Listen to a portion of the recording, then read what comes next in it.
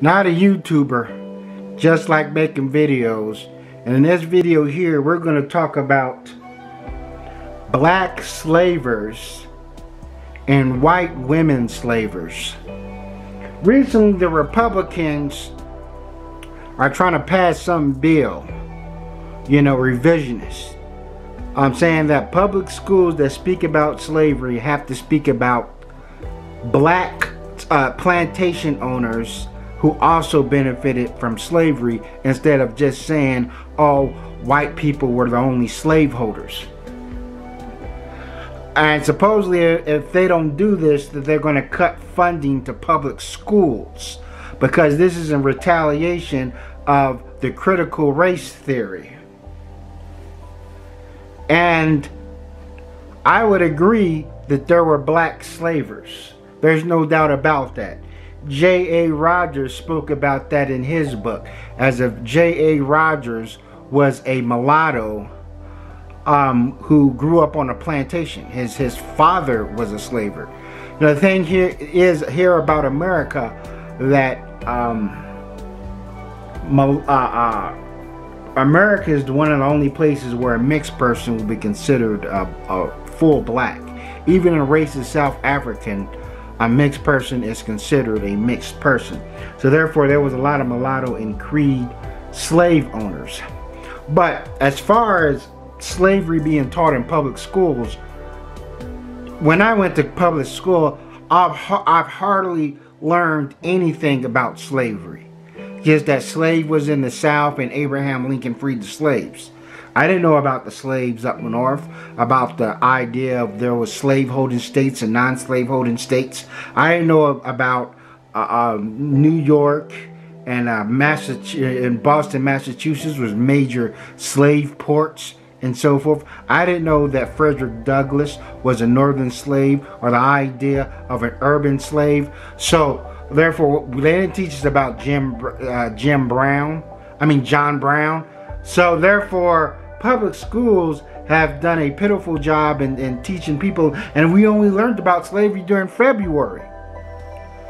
But let's get into it, because this whole idea of the black slaver has become somewhat of a phenomenon, and it's something white people are definitely going to use as a crutch. And I put a lot of the battery and a lot of the revisionists back and so forth. They'll tell you that, hell, black slavers were the biggest plantation owners in America.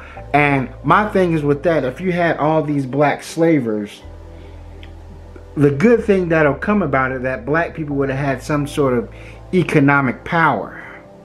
And economic power to change the law. That, this wealth from slavery. That there's no way Jim Crow laws to come in power, because you would have had these black people who were descendants of black slavers who had an enormous amount of power in the South. But we're about to get into that. First of all, let's talk about white women slavers.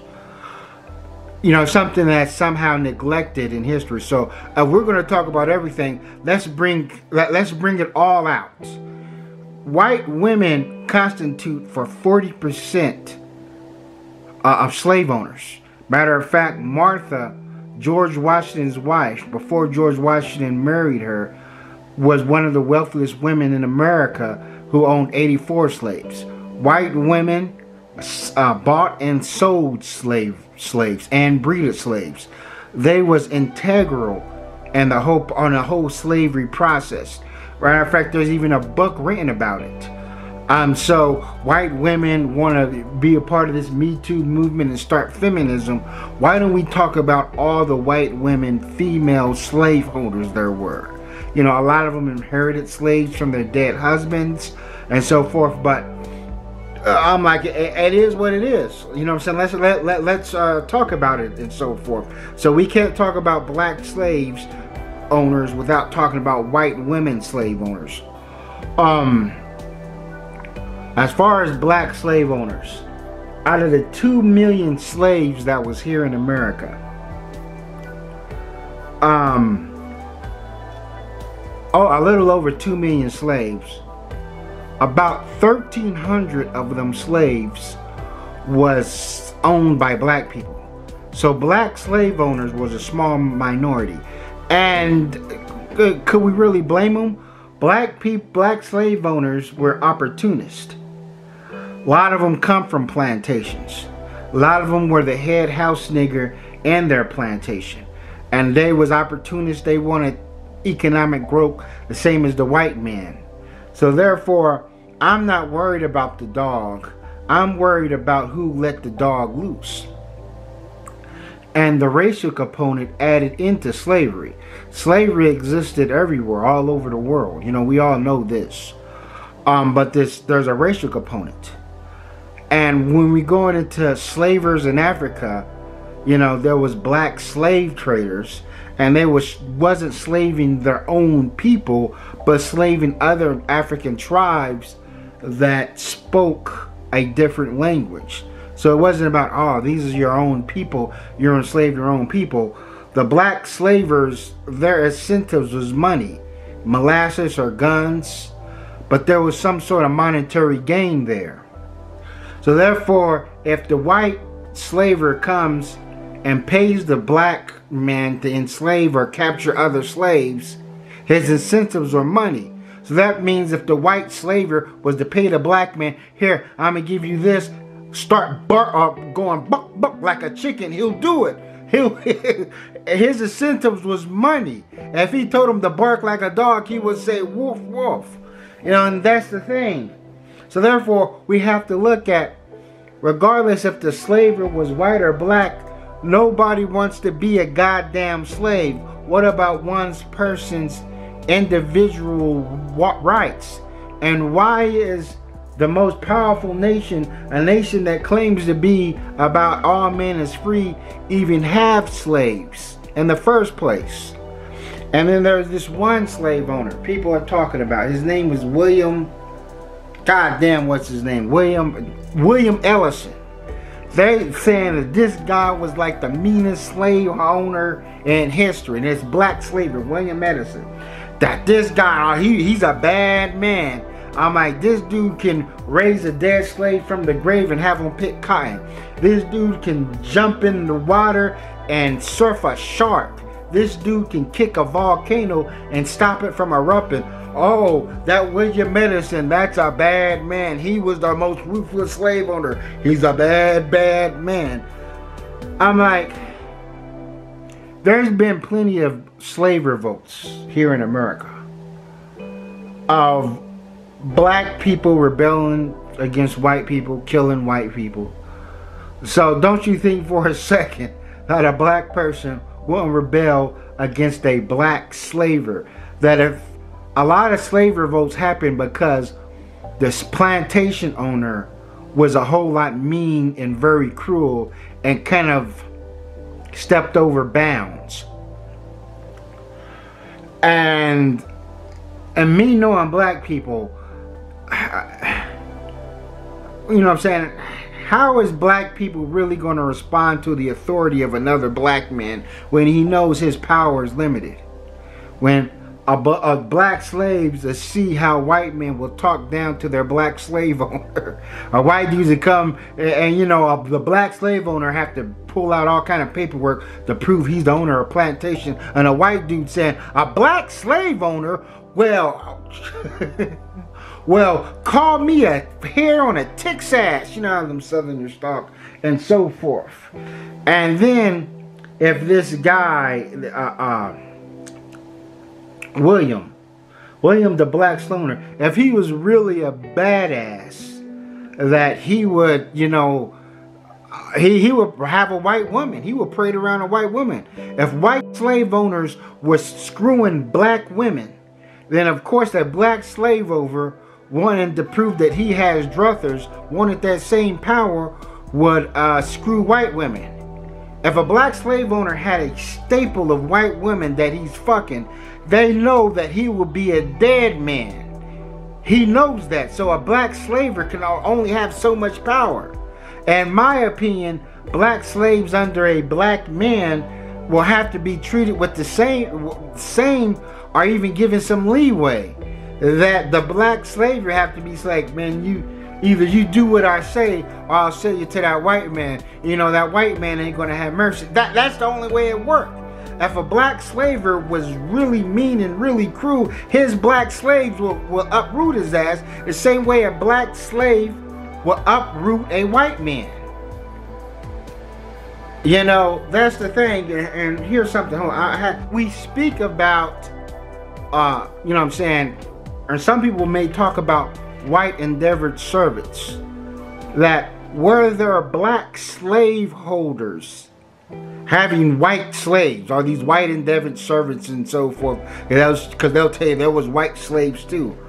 And I want to read something that I wrote down, that there was an act passed.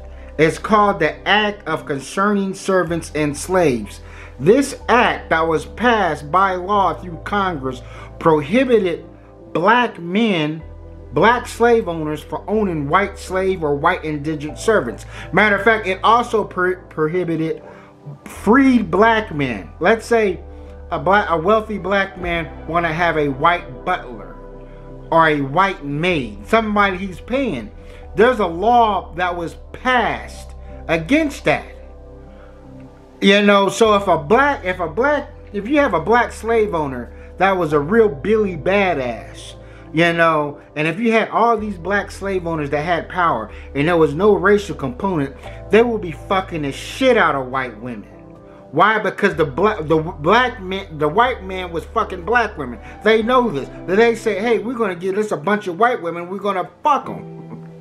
You know what I'm saying? I know that's very that seemed very crude, but that's what they did. It's about power, but they know that they can't, the strong racial component. Hence, you know what I'm saying, it'll be over with for them if all these black slavers they claim they had power went and grabbed them white women. So therefore, like in that movie Batman, The Dark Knight, where Two-Faced, he said, when talking about the Joker, he said, man, I'm not concerned about the Joker. I want the person that let him off his leash. So when it comes to slavery, I'm still, regardless of the minuscule black slave owners there was. And then they said that by the Civil War, there was hardly any black slave owners by the time of the Civil War, because things was getting critical. Things was getting critical. Black people knew that they was about to be freed, and there's no way black slave owners, you know, black people are already paranoid around other black people, you know. so you got a Civil War coming, you got a black slave owner, he's like, damn, you know, they might be freed. And you know, black dudes ain't gonna respect another black man's authority anyway. So, and this is a fact, by the Civil War, a lot of black slave owners, you know what I'm saying, they wanted to sell off their slaves and get the fuck out of Dodge. You know, which would be the smart thing to do. They said, man, I'm going to be the first person they go after.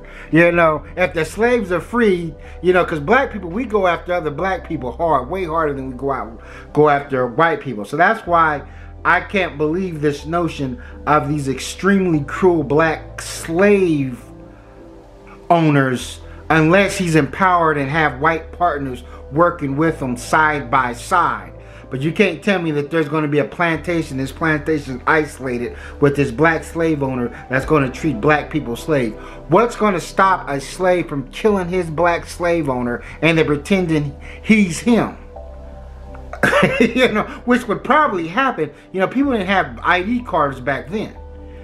So when the white man came galloping through the slave and said, who's the owner of this? Some dude can say, hey, yeah, I'm William. You know what I'm saying? But still, when we go into these slave laws, it's about the laws that kept slavery in power. We're talking about the Fugitive Slave Act that was enacted by white men. We're talking about the Act of Concerning Servants and Slaves. The racial component. All of this was empowered, you know what I'm saying, by the white man. You know, and I don't care how many black slave owners there were.